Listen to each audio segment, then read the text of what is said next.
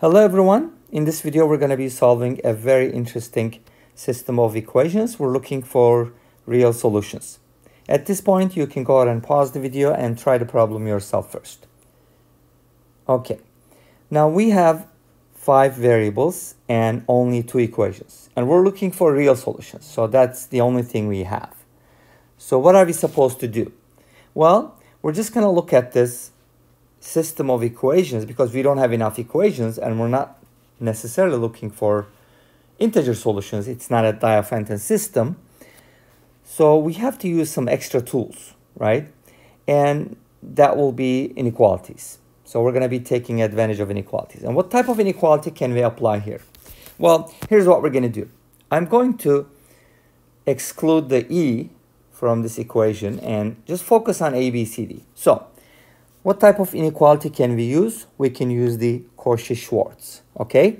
And the Cauchy-Schwartz basically tells us in this equation that we can just go ahead and write down A plus B plus C plus D squared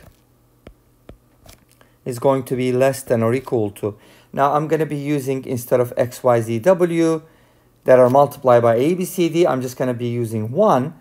So on the right hand side, I'm going to be getting, so let me write down the original inequality first so you can get a better idea. So this is the inequality I'm using. AX plus BY plus CZ plus DW squared is going to be less than or equal to A squared plus B squared plus C squared plus D squared multiplied by X squared plus Y squared plus Z squared plus W squared.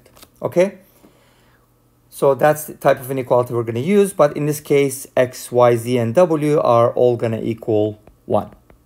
Okay, in this case. Okay, then from here we're going to be getting, on the right hand side, since X, Y, Z, W are all 1, we're going to be getting first the sum of the squares, which we can use. And then we're going to get 1 plus 1 plus 1 plus 1, which is equal to 4. Awesome. Now, this is equal to 4, so we got a nice inequality. Let's rewrite it. A plus B plus C plus D quantity squared is less than or equal to 4 times the quantity A squared plus B squared plus C squared plus D squared. Okay, now do we have the sum and the sum of squares? Well, kind of. What we can do is, actually, we can just go ahead and isolate A plus B plus C plus D, put the E on the right hand side. So A plus B plus C plus D is going to equal 10 minus E. Okay. And the sum of the squares is just going to equal 20 minus E squared. Okay. So if you go ahead and do those replacements, we basically get an inequality in a single variable. And this is very easy to solve.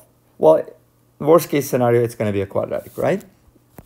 Okay, let's go ahead and expand it and simplify. 100 minus 20e plus e squared less than or equal to 80 minus 4e squared.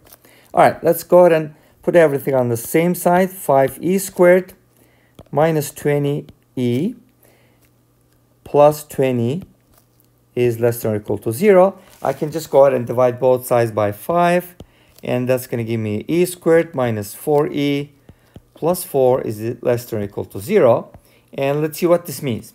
When is this going to be less than or equal to 0? Only at one point. Because this is equal to e minus 2 quantity squared. And as you know, a square can never be negative. So the only option that's left for us is basically 0. So e minus 2 has to be 0, which means e has to equal 2. What does that have to do with all the other variables though, right? Well, we just randomly picked e, right? So we excluded the e, we got an inequality, and we solved for e. We could do the same thing for d, we could do the same thing for all the variables, we would still be getting the same answer. So basically our solution as an ordered quintuple is going to be 2, 2, 2, 2, 2. In other words, all these variables are going to equal 2, and that's going to be the only real solution to this system of equations. Thank you for watching. I hope you enjoyed the video. Please comment, like, and subscribe. And see you in the next video. Bye-bye.